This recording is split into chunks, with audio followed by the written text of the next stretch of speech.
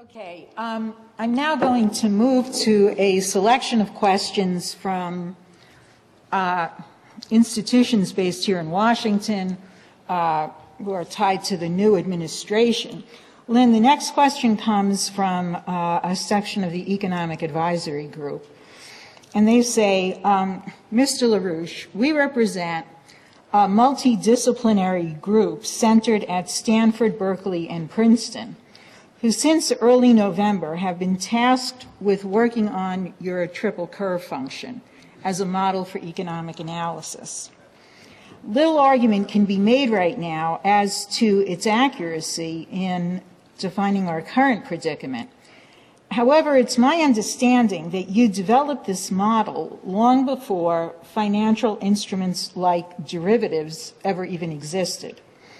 This may be too involved a question for you to address in this venue, but if you can, would you please indicate to us how you were able to forecast this dynamic before the instruments which arguably caused this current crisis were even born?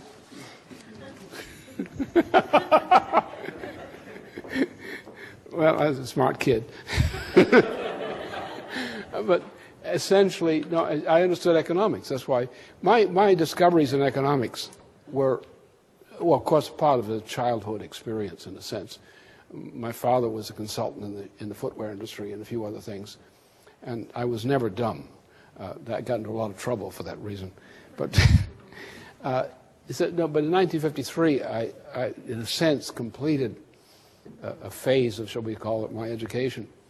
And by that time, I had adopted I had understood that we cannot possibly deal with or understand economic processes except as looking at them, first of all, as physical economic processes rather than monetary or financial processes.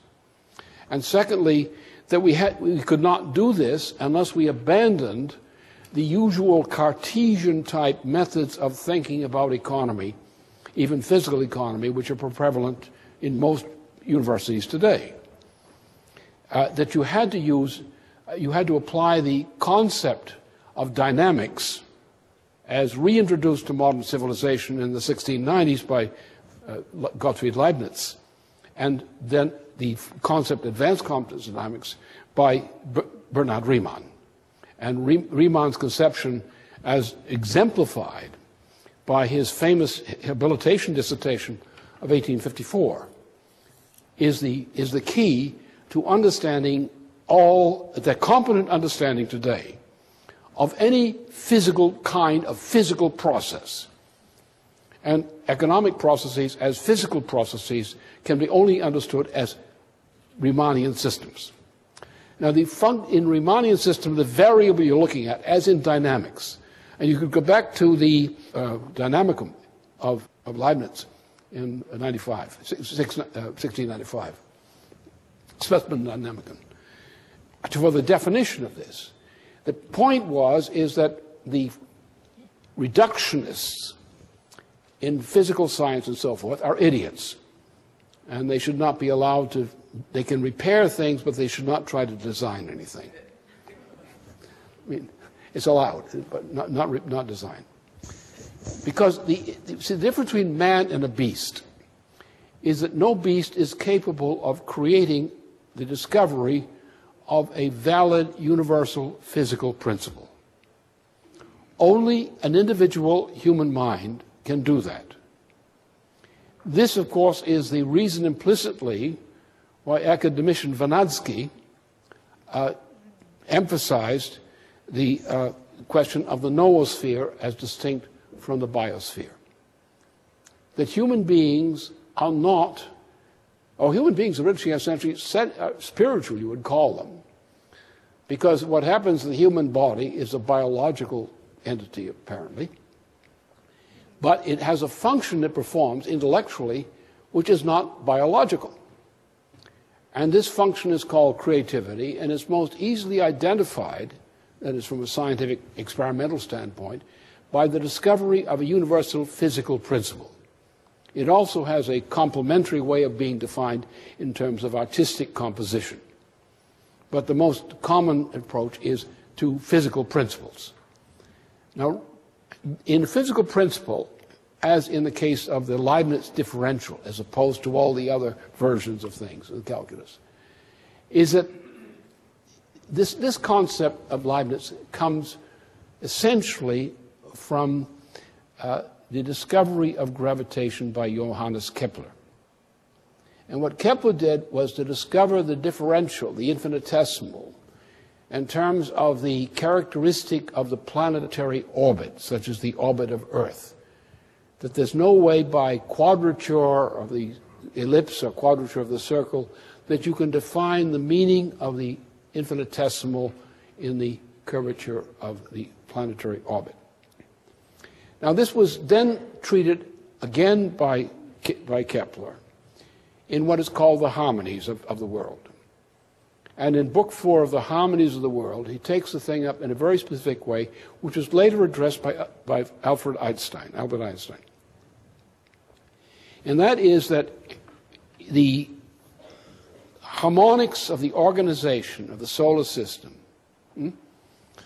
are such that you cannot explain this from a visual standpoint or from a simple oral system. That is, not from the sense of sight, the use of the function of the concept of the section of sight to portray the orbital pathway, or from the function of sound, simple sound, to define the orbital pathway.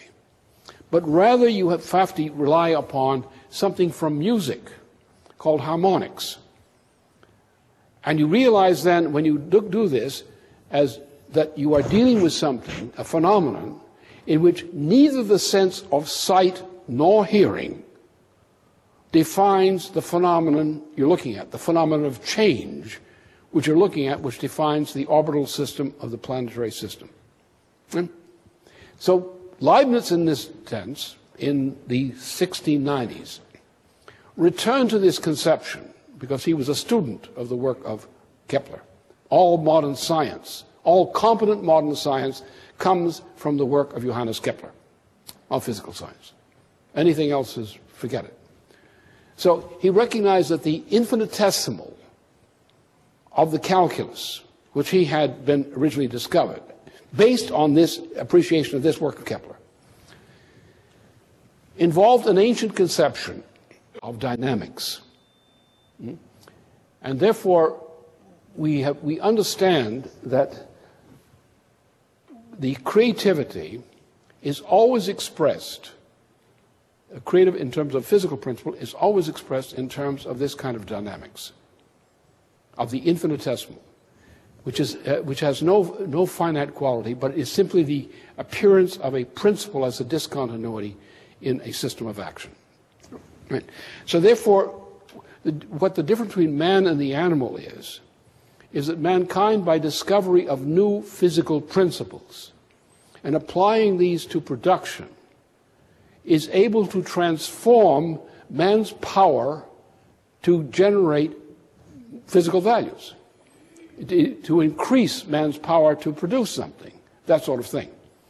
And so therefore, this kind of concept is the basis for all competent science, all competent economy. All present economists, as taught in universities, do not know this. And therefore they try to figure out from a financial system, the idea of profit in terms of a financial system, or marginal income in terms of a financial system, not in terms of a physical system. And what in all progress of science is based on that. For example, let's take the simple case of simple stupidity among today's typical environmentalist. If you measure power in calories, you're an idiot. If you think that a calorie of sunlight is equivalent to a calorie of nuclear power, you're an idiot. Because a calorie of nuclear power is thousands of times more powerful than a calorie of sunlight. Sunlight is very useful when it comes in the form of solar radiation in terms of chlorophyll. Extremely useful. Then the sunlight increases its work The power increases its work on behalf of man or on behalf of nature in many ways. Whereas if you simply use it as power, what do? If you use up all the sunlight, you make a desert. If you take the sunlight and apply it to plant life, you make prosperity. So sunlight, in a sense, as a living principle, the chlorophyll as living principle, actually increases man's power in and over the universe. Whereas the same number of calories consumed as solar power for a solar reactor is a waste of time. What is it? If you have enough solar collectors, what do you get? You got a desert.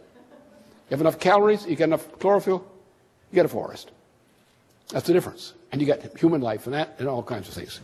Right. So therefore, it is human creativity, individual creativity of the individual human mind, such as physical discoveries, universal physical discoveries. The application of these to the productive process in particular is the means by which man is able to increase his power to exist on this planet. So what you have is then you have financial systems. All these financial systems of economy, they're not worth anything because they don't take into account the most important thing, how you increase the productive power of labor per square kilometer and per capita in a world in which the key opposing factor is depletion. If you simply try to do the same thing over and over again and expand the population on that basis, you're going to run down the planet. If, on the other hand, you take and use creative methods, which involve this concept, which Leibniz defined as the differential, the infinitesimal, and you apply this as in the case of chlorophyll, or in the case of nuclear power, which is thousands of times more efficient than the same amount of calories expressed in the form of sunlight impinging on the Earth. So it's this characteristic. So what happens is you find in the history of mankind that all backward societies, including especially societies of slavery, prohibit the slave from developing discoveries of principle. The slave is told to follow in the footsteps of his father and his grandfather and his great-grandfather and not to try to change the way in which he produces. Now, the effect of this is in all societies which are fixed mode societies lead to the destruction of the society by itself simply by continuing to exist. All societies which are successful take natural resources and increase the power of natural resources by these kinds of methods called discoveries, which reflects the same kind of principle that Kepler recognized in the organization of the solar system, or that Einstein and others recognized in terms of the way the world is organized. So the problem with economists generally is they don't look at this factor of creativity. They call all kinds of creativity, including the ability to masturbate in new ways. But that's not creativity. It's the discovery and use of newly discovered principles which increase man's power in and over the universe, and the organization of these discoveries in the form of production or other relevant ways to increase the power of man to exist and to exist in a better way. So therefore, economy is not to be studied, first of all, as financial economy or monetary economy, but to be examined as a physical process, a physical scientific process, with attention to things like life, as in the case of Vernadsky's work on life and on the idea of the noosphere. So you're looking for the principle of change, which distinguishes, on the one hand, living processes from non-living ones, and human processes which are distinguished advantageously from non-human living processes. And this is expressed by invention, by production, and also by the development of an appropriately improved infrastructure, such as an increase of nuclear power. And the greater the nuclear power, in terms of square centimeter power, the greater your productivity. So therefore, if I go in India and I find an Indian farmer who is what he is in his skill, and I bring in the factor of nuclear power in the form of enhanced water resources, freshwater resources, which you can only make efficiently from nuclear reactors, as with, say, the thorium cycle reactor, which is appropriate for the coast of India, then you have increased the productive power of labor of that farmer without changing the way he produces, because you have changed the conditions under which he produces and therefore increased his productivity. So all economy is based on that. The problem we have, for example, is under the former secretary, director, who was an idiot. And his idiocy has dominated the interpretation of what productivity is in the United States today. Forget Greenspan. Get rid of him. He's gone. Get rid of what he did. Therefore, we have to have a system which functions not on the basis of counting dollars or counting marbles, by counting the increase of the level of productivity per capita and per square kilometer of the United States and of other countries. This means investment, capital-intensive investment, in technologies and in modes of production which multiply the effective productivity of the working individual or the producing individual. And therefore, if you want an economy which is going to grow, you have to have a capital-intensive investment, because to build a nuclear power plant that costs a bit of money. It wears out over, say, 40 or 50 years if you maintain it properly. So you have a 40-year investment. It's a capital investment. And the importance of the capital investment is not the size of the investment in money. The importance of the capital investment is the amount of increased yield per moment of action that you get as a result of that power at that intensity. It's just simply a matter of physical science. You raise the level of energy flux density of any process, you increase the potential productivity of that process. And you just simply have to know enough science, enough physical science and other things to know how to make that work. That's simple. So therefore, what we need is capital-intensive, long-term investments, concentrating first of all on the basic economic infrastructure. First of all, water, power, mass transportation, and so forth. Make these more efficient. Therefore, even simple labor will be increased in its productivity because you have created the environmental preconditions for enhancing the effective productive power of that act of production. And that's the point. The problem is that this has left. So for me, it was simple to forecast. My forecast cycles always worked on this way. The condition I was forecasting about was different. The auto industry forecasts I did back in the 1950s, which was unique, but it was very simple for me. I was simply doing consulting in this area. I knew a number of these whole auto industries, knew how the thing was rigged. And I said, along with other industries which are doing something similar, I said, this is finished. It's gone.